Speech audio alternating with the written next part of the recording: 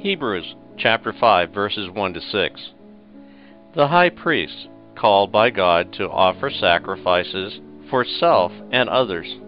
So Christ was called, "You are my Son," a priest forever. Every high priest is taken from among men and made their representative before God to offer gifts and sacrifices for sins.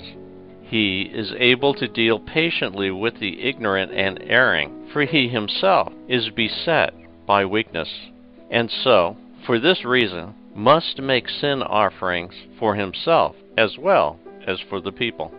No one takes this honor upon himself, but only when called by God, just as Aaron was.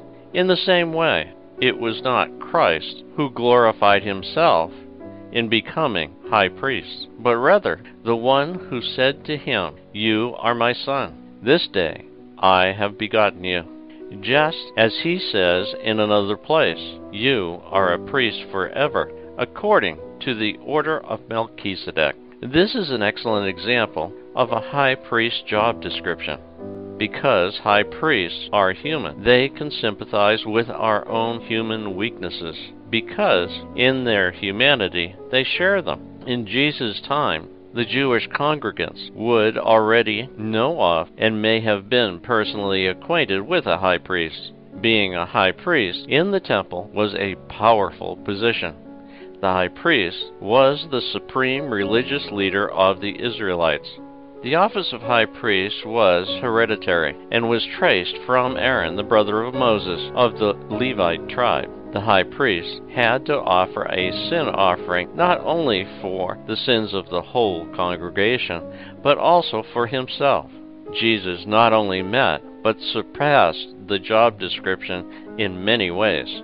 Jesus had compassion for the people because he himself experienced their problems and because he was both human and divine. We all have struggles, stumbling blocks, failures, and problems. There is only one great physician that can heal these problems, Jesus Christ. When you are sick, don't you go to the doctor seeking a cure for your illness? Sure you do. The doctor gives you a prescription to cure you of your illness. God gives you a prescription in the form of advice found by reading the Bible and following the Ten Commandments. God did not create us to abandon us on our journey to our eternal home. No, he gave us a biblical map to follow. Psalm 119, verse 104. "Through your precepts I gain insight. Therefore I hate all false ways. Your word is a lamp for my feet, a light for my path. I make a solemn vow to keep your just edicts. I am very much afflicted, but give me life in accord with your word." What are precepts? In moral theology, a precept is a matter of obligation, a law, a must-do. In this case, it is a reference to the Ten Commandments. What are edicts? An edict has the force of law. Again, another reference to the Ten Commandments. Who is Melchizedek? Melchizedek is translated as the King of Righteousness.